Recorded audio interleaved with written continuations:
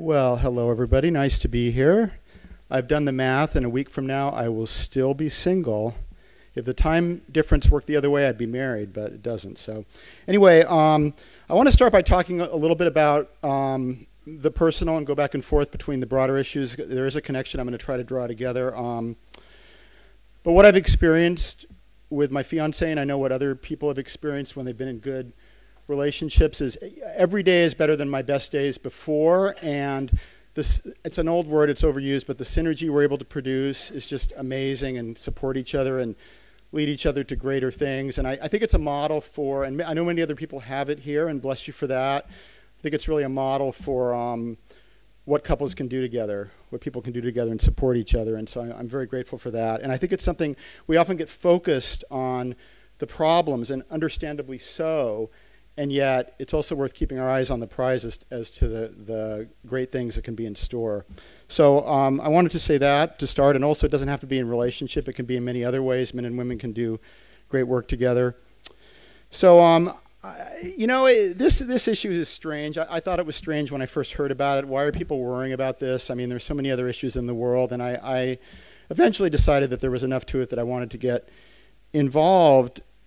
But I started as a men's rights activist. I've never really liked that term. I prefer gender equity activist. I always have, and then I felt like a genius after Eric Anderson and our friend from Scotland spoke.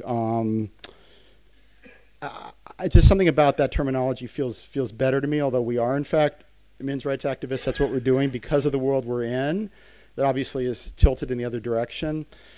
So I started as that, and I then heard about this issue. So I came in with that background already, and I feel like I've had a slightly different path. It's interesting because the gender equity issue has as part of it what I'm going to call genital autonomy or anti-male circumcision issue. And yet they're pretty separate. I mean, there aren't that many activists that work on both. I'm very grateful to Mike for, first of all, putting on a great conference, and second of all, doing all the work that you folks have been doing under his leadership. At the same time, they do get separated, and there's a number of reasons for that. But both share a number of commonalities that I want to explore a little bit. And one is, how do we relate to the reigning paradigm? How do we position ourselves? We've got this issue that most people frankly see as a little bit surprising, a little bit strange perhaps. I mean, a lot less so than it used to be, but that's still true. And do we challenge the reigning paradigm? Do we accept it? Do we position ourselves strategically around it? And I think the way we're going is the latter. What I'm seeing is we're not so much coming in and trying to refute feminism or trying to refute defenders of genital cutting.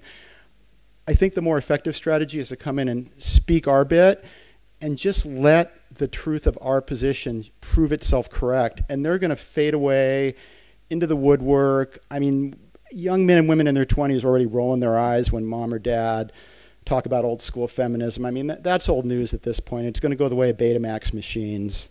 It's going to happen.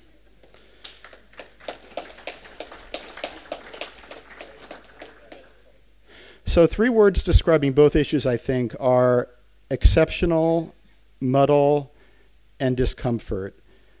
The issues are exceptional because they exist in between the lines, as it were, and exceptional in that most people, I think it's still true today, I might be wrong about this, but I think it's still true today that the majority of people, more than 50% of people in the UK and in the US, don't really think about men's rights that much, don't really think about stopping male circumcision that much or problematize it. Basically, it's the status quo, so we're coming in to make exceptions to that. And the issues are a bit of a muddle. I mean, we've seen that in this conference in the sense that we sometimes talk across purposes with the circumcision issue, the anti-circumcision issue. There's religious issues, there's psychological issues, there's the political issues with doctors. Some people in the movement are very anti-doctor. Some people are very anti-religion. I'm not either. And it can sometimes end up working out that we're sort of firing at ourselves without meaning to. We're two parties on opposite sides of a battle line shooting at each other, and that's a very unfortunate situation that I think we need to work our best to avoid in the future. And discomfort because I don't know. I've been doing this work. I've been a men's rights activist, depending on how you count, between 22 and 30 years, and genital autonomy activist for 21 years plus. And it's still uncomfortable. I still don't like to talk about it at cocktail parties. I will do it sometimes. The majority of the time I won't. People know what I'm doing. I'll certainly answer questions, but I don't like being a salesman. And maybe that's just me. So let's see. Resource overload is another issue, and I think it's worth keeping in mind. I think probably most people are doing that, but resource overload, we're busy people these days, now more than ever. And this myth that I still remember when email came in, that it was electronic mail, as it was called, that it was going to save us time. Well, we see how that worked out. So we're all busy, and not only that, but we all have culturally induced ADD because of the fact that we've just got these images streaming at us constantly. And I personally, by choice, am not on Facebook. My organization is Attorneys for the Rights of the Child, but I'm not myself on Facebook. Many people are, and I know there's benefits to it. And still we've got all these images flowing at us and ideas. And at the same time, a lot of us aren't reading the daily newspaper and getting a cross-section. I mean, even the newspapers didn't have a full cross-section, but we're not getting as much of a cross-section of ideas, and maybe people in this room are, but a lot of people in society aren't. They're more getting filtered news that fits their own biases, their own preconceived notions, and that needs to be remembered when we're talking to people, because it affects how they respond to what we're saying. I'm going to read what Dr. Warren Farrell wrote, maybe the most powerful, succinct summary of the association of the two issues, genital autonomy or anti-circumcision and gender equity. He wrote, quote, "America's reflexive continuation of circumcision without research reflects the continuation of our tradition to desensitize boys to feelings of pain, to prepare them not to question the disposability of their bodies any more than they question the disposability of their foreskins." I think he really hit it in a nutshell. So why this genital autonomy terminology? How many people in the room have heard the genital autonomy terminology? Raise your hands. Okay, so minority. So I didn't like it at first either. I thought it was sort of strange. It didn't seem self-explanatory. The point is to not so much be against circumcision, but to be for something, and to be for kids' rights to make their own decisions when they reach adulthood about their bodies, which should make sense. So that's the reason for the terminology.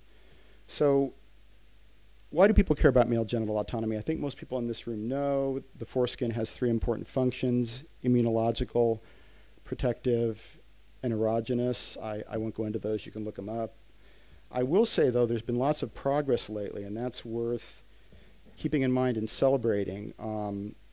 One thing very fresh that I'm very excited about is I led a group that went to the United Nations in 2001 and presented a document that's still on the UN record. And then, as I hoped would happen, other people took up the baton. In 2012, the UK Secular Medical Forum and other cooperating organizations met and worked very closely with the UN. And we've had a team that's been meeting about once every other week for the last 2 years at really crazy hours, because we've got Australians, Americans, Canadians, and people in the UK and Israel, and so we can never find a time that works for everybody.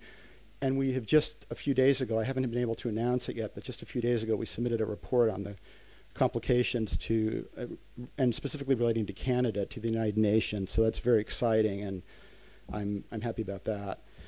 So the work is continuing. The Council of Europe, as I'm sure some of you know, passed a resolution and a recommendation endorsing a child's right to physical integrity. One of our core activists testified to the Council of Europe. That was Ron Goldman. There's been activism in Denmark and Norway requiring circumcisions to be registered. And this is all in the last few years, keep in mind. The CDC in 2014 issued the Centers for Disease Prevention and Control in the United States. The leading health authority issued proposed guidelines, and they invited one of our core activists who's a physician to comment on those.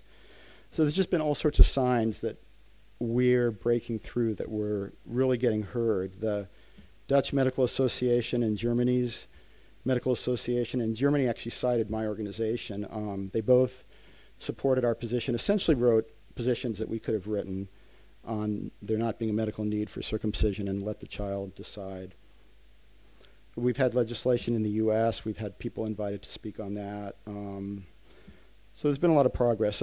Now over here in the UK, there have been a couple very positive cases. In 2015, in a case involving female genital cutting, a UK judge described male circumcision as a significant harm. He didn't have to do this. And technically it's dicta, it's not part of what was needed for the case, but it's still a very positive development. And then 2 years ago, the UK's High Court of Justice protected 2 boys from circumcisions that were sought by the father. There have been some other victories. I'm sure you heard about the case in Germany that circumcision of boys is irreversible bodily injury. And unfortunately, then there was a law passed in political response to that. But the court decision is still very important, and there have been another one in Germany since then. In 2016, a French man won $38,000 from the surgeon who circumcised him as an adult. So it's amazing. I mean, we're winning, and this ragtag team that my organization put together got invited to come debate this world-renowned epidemiologist, and I frankly didn't feel that confident about it. I'd never done a PowerPoint in my life, for example, and this physician co-author of mine said, "Oh, we know the issue better than they do. Don't worry about it." And I went in there, and it turned out to be true. And you have to picture this, because on the final day, I was sitting here, and there was a doctor on this side and a doctor on this side of me, because it was 4 debates, so there were 8 total people there, 7 physicians and me. And the doctors on each side of me independently said to me, "Well, we came in totally believing in circumcision, but you've convinced us." And the doctor I was debating the final day said, "Well, I can't really respond to any of your arguments." So it's I mean, and I think this ties over to the men's rights work too. When we really come in and really have strong arguments that are well thought through, as our arguments are, and they really aren't answerable by the other side, we're going to win. And not only are we going to win, but we are winning. And so I've mentioned a few of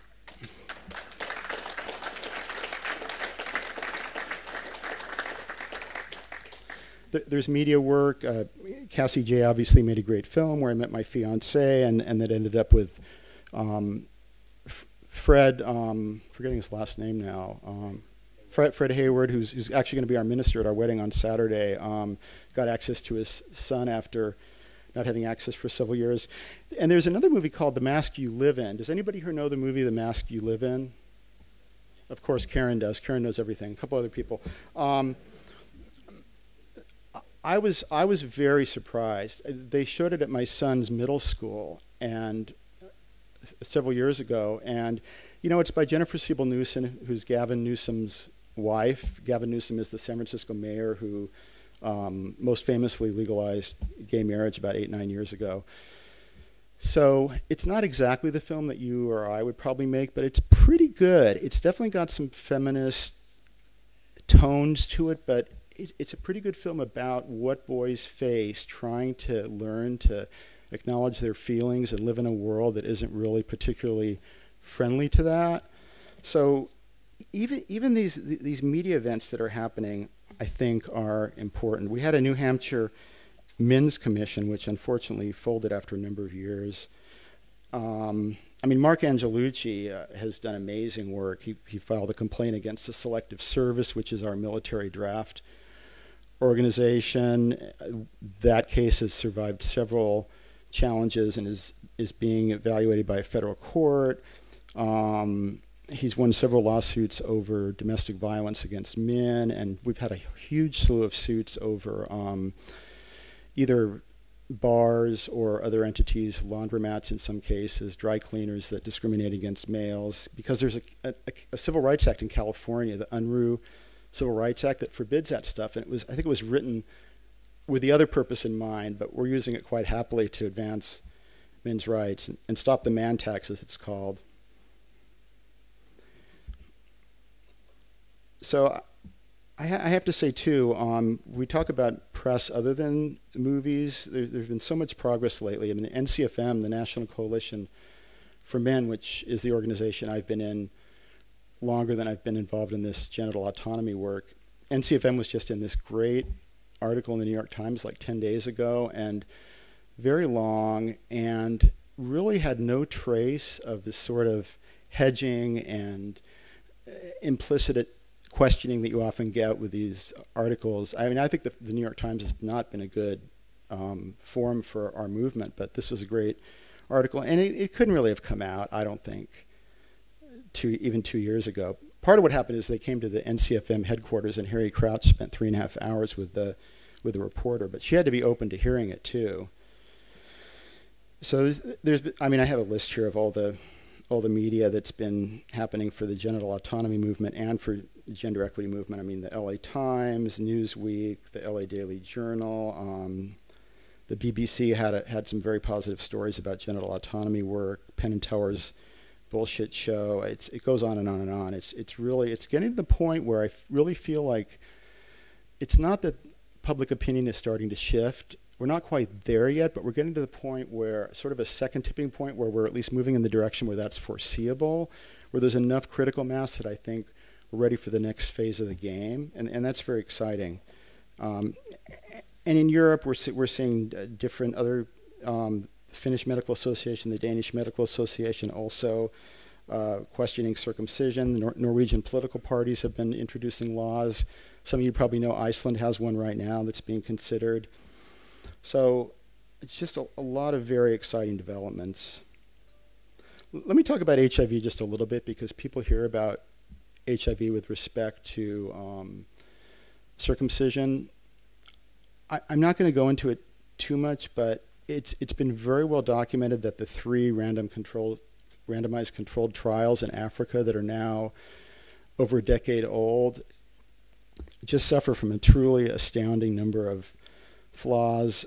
I mean, first of all, the data, even if you take it at face value, doesn't have the numbers to support what they're trying to say it supports. Secondly, the studies were done in Africa on adult populations, so trying to transfer it to the US or elsewhere on child populations makes no sense. And we saw this coming when these studies came out, and they said, oh no, this is just going to be applied to the region that the studies were done for in the population, and it didn't happen. Predictably, it didn't happen. So the trials were terminated just as the data was starting to move in the other direction. There were all sorts of ethical violations. And the other thing is, HIV is starting to, it's not fashionable to say this, but HIV infection has been in worldwide decline for quite a number of years anyway. The epidemic is controlling itself in public health measures, which is not to lose our sight of compassion for any individual person that suffers from it, but it's coming under control anyway as a public health measure. And even if that weren't true, there's no reason to import to the US treatments that were tried in Africa with wildly different infection modalities and wildly different public health conditions. In Africa, one of the best ways to get HIV is at a public health clinic. So just from that, you can see how different it is, yeah. So the big legal cases have not yet played out as we've hoped with the genital autonomy work. We've had a few cases we brought that seemed promising. We had an equal protection case where we said effectively under the Constitution, the US Constitution, that you couldn't discriminate against males and females. And it's true that the female, some of you don't know this, but there's a law that was passed about 20 years ago now in the US that protects against female genital cutting, but not male. So that was the basis for the constitutional challenge. And it's true that the law is written so as to only protect females, but you're still not allowed to do that. It's not constitutionally sound to write a law that is crafted through its terminology of naming female sexual parts to just protect the females. So we had a challenge against that didn't work out. We had a class action that I was personally involved in as a litigator in Queens, New York. Spanish-speaking mothers whose consents were obtained by showing them the second side of a piece of paper that just had their signature space, and they were told, this is what you have to do to get your baby to go home with you. You have to sign this paper. And the first side was the business side of the consent form in English, which they didn't speak. Spanish speakers. And I speak Spanish, so I did a lot of work with the plaintiffs when we were doing this case. So why haven't we won yet? And this sort of applies to both issues. There's a number of barriers to acceptance, which we've talked about off and on through this conference. differential views of men's and women's discrimination, obviously. Still lack of exposure, although we're doing much better with recent media work. And at least in the US, courts do not want to endorse issues that haven't been socially approved. The courts follow society. They do not lead society. There was one possible exception to that with the civil rights movement of the 1960s, which has tricked people into thinking that courts actually, and also it's political dogma, frankly, but it's deceived people into thinking that, in the US anyway, that the courts can lead society. It doesn't happen. So we have to make social change first and change public opinion, and then the courts will follow.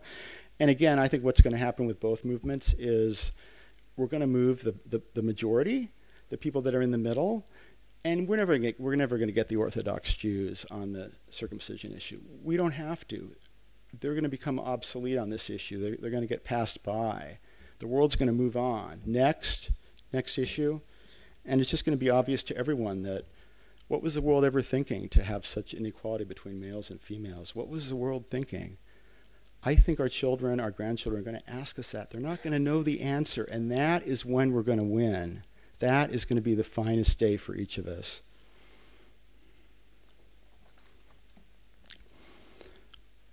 Hold back the floodgates is another issue related to resource overload. If males are in, then nobody's out anymore, especially white males. That's the problem. It's not often said explicitly. I think that plays a role. There's a very tempting, I don't think anybody in this room would agree with it, but a very tempting impulse to define things in terms of insiders and outsiders. So if males are victims, if white males are victims, there's no insiders and outsiders anymore. We're all people.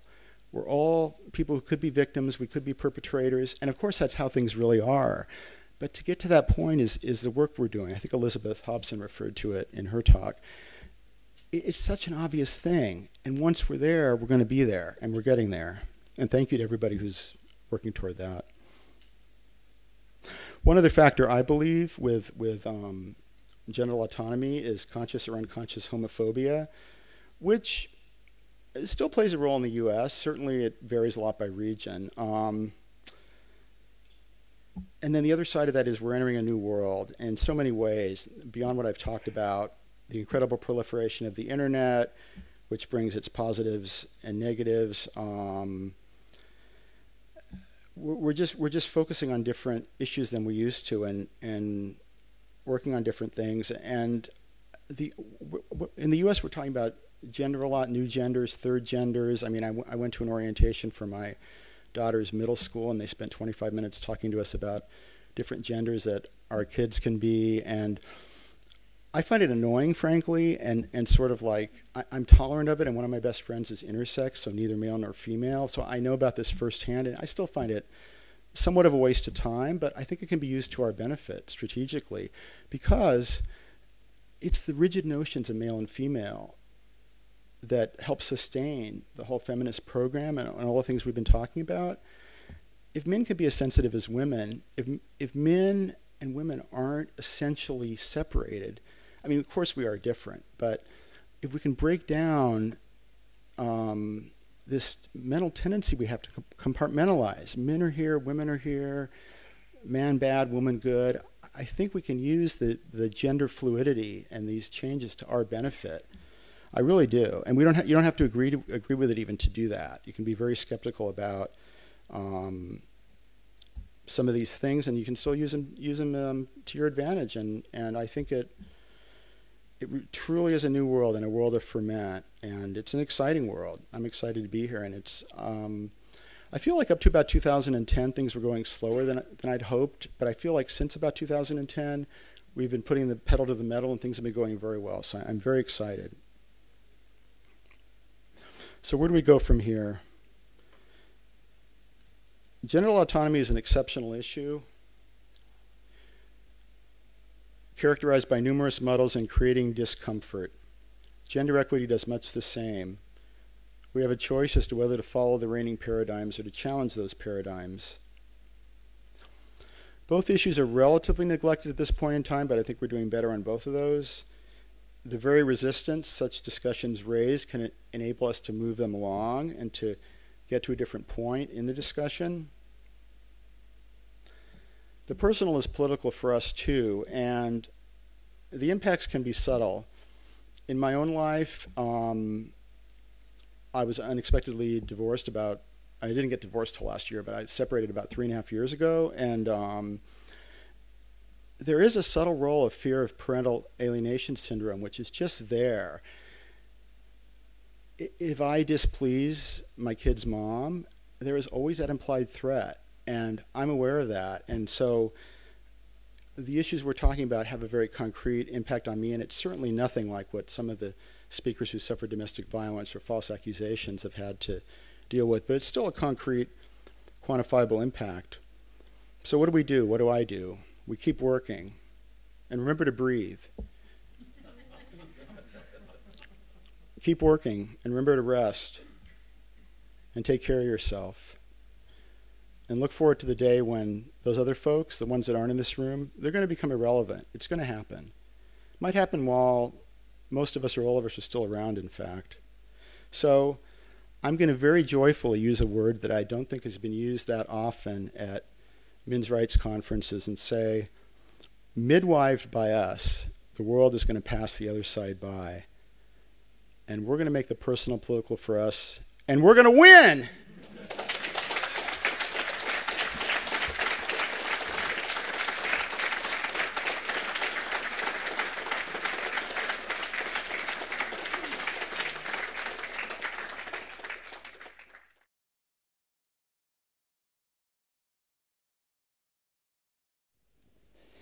Yes, hello, my name is Johan Nyman. I don't have a specific question, but I would have 3 points. A reflection, an overview, and a definition. Starting with the reflection, if I compare the US to Europe, what I see in the US is this cognitive dissonance, because this was done to me, and because it was done to my son, it must be right, it cannot be wrong, therefore it has to continue. We don't have that in Europe.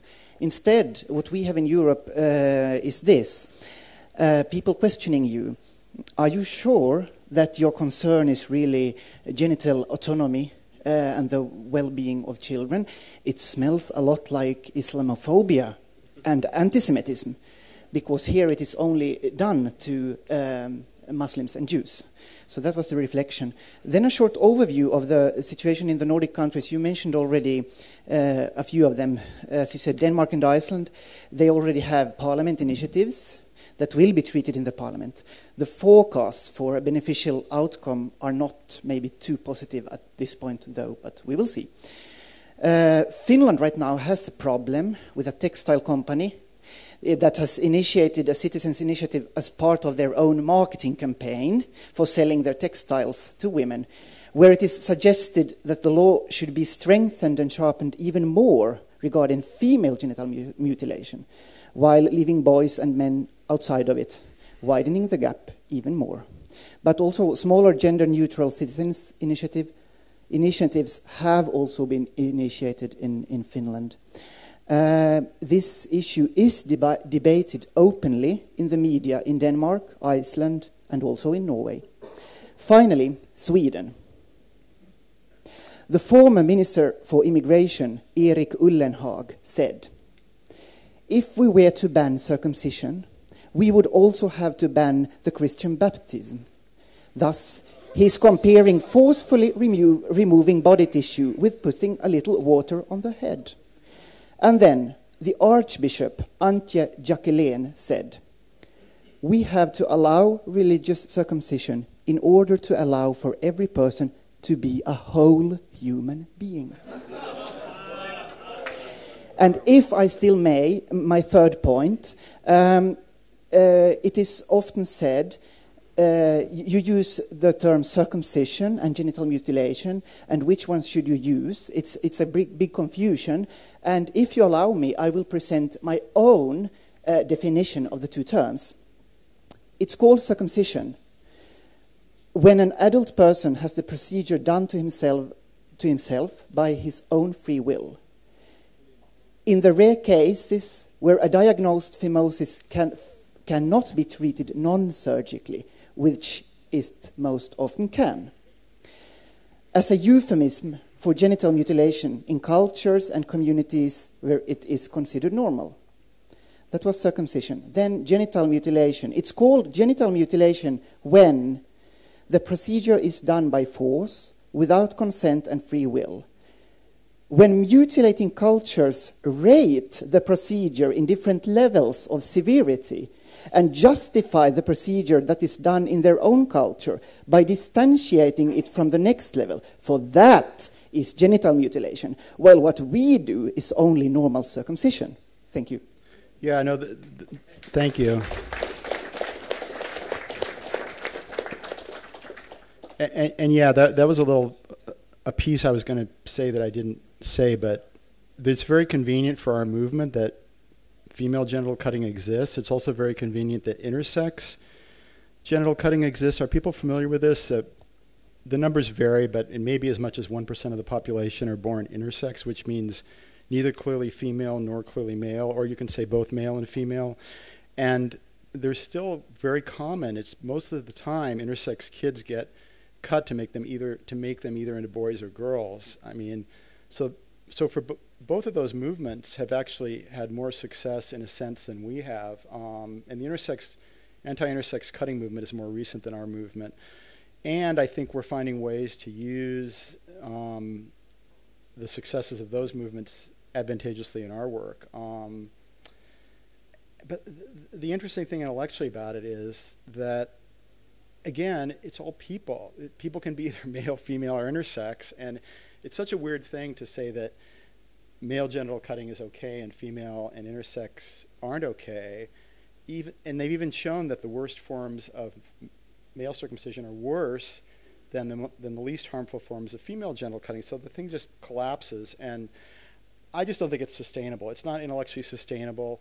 So many people are writing papers now. There's been a flurry of academic papers the last 2 or 3 years. And when I started writing papers, like in 1996, there were like 5 people writing papers about circumcision. Now there's people every week or every month, not every week, but every month there's probably 2 authors I haven't heard of before writing a new paper. And a lot of them are really, really good. They're almost all in favor of genital autonomy, so in favor of our position. As far as the religion thing goes, it's a tricky issue. You have to tread with a little bit of care, especially in these days.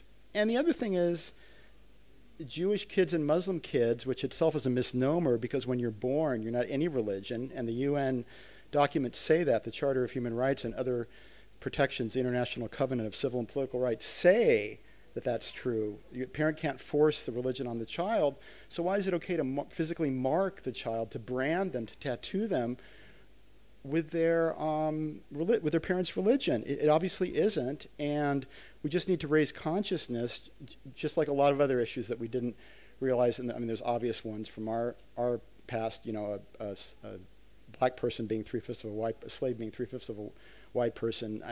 That's taken a little out of context, but that's just one of many examples. We're gradually progressing as a civilization, and it's not a one-step up thing. We sometimes step back, but gradually we're figuring it out.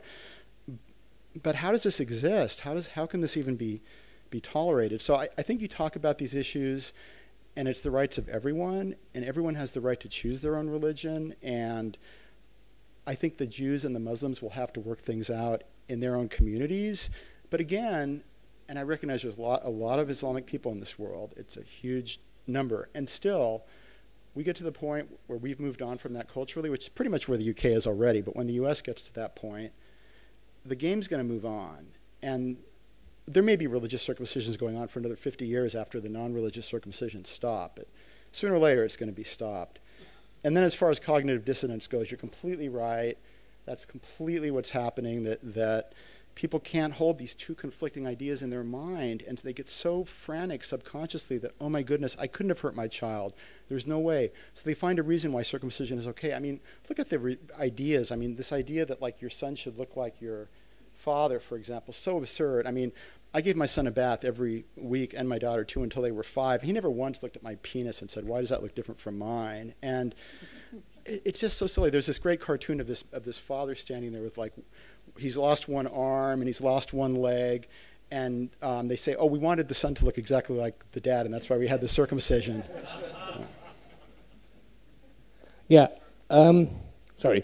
There is one political party, I don't want to say which one it is, because a number of people here may be favourable towards it, maybe even members of it, so I'm not going to say. But the issue of male genital mutilation was raised, and the official response was not to go there because it might take away some of the opposition to female genital mutilation, because male genital mutilation is so much more acceptable generally. What do you feel about that argument? Here's what I think about that argument. I'm tired and I'm fed up. We live fewer years, we commit suicide more, we have numerous organizations in the government, and I believe this is true in the UK as well, for women's health, none for men's health.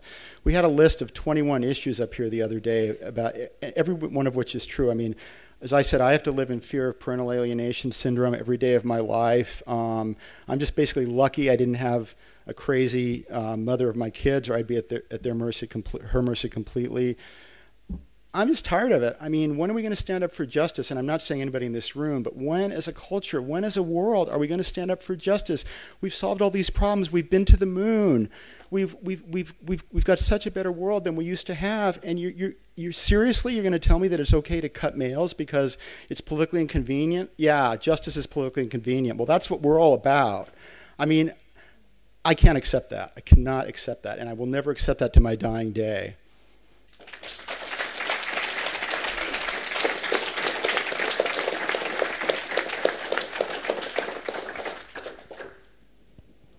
Hi.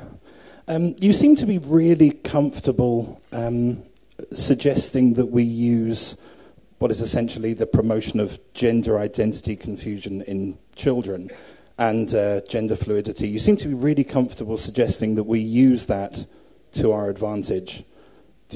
How many people do you think in this room are worried about how that looks and how normal that might seem? Let me sharpen that. I'm not talking about anything about children. I'm saying there's a lot of gender fluidity in the world. Definitions of men and women are freeing up, as we saw yesterday with Eric. I mean, males, even in sport, are not identifying themselves fully at one end of masculinity. They're putting themselves at a 3 on a scale of 1 to 6. It's a new world, folks. Being a male today in your 20s, it's not the same thing as some old geezer like I am. It's just a different ballgame. And so these identities are freeing up. It's an exciting world. We can be what we want to be. We can still be what we are. Nobody's going to stop me from being me, but there's also more freedom and more interplay and more fluidity. And so let's use that to our advantage. Let's say, great, there's more fluidity. So you know what? You're trying to make these definitions about what men are and what women are, and you're trying to give women more rights because of it. It doesn't apply anymore if it ever did, which it didn't. That's what I'm saying. I'm not talking about kids. That's a rat hole. You don't want to go down that road. Yeah. How so? What's the difference between manipulative and opportunistic? It's opportunistic.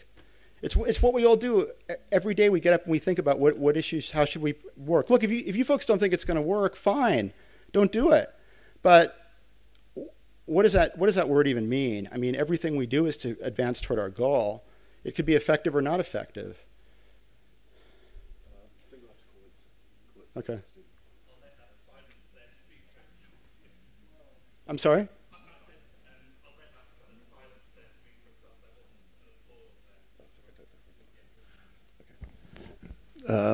Stephen Svoboda, thank you very much. Very good, very good.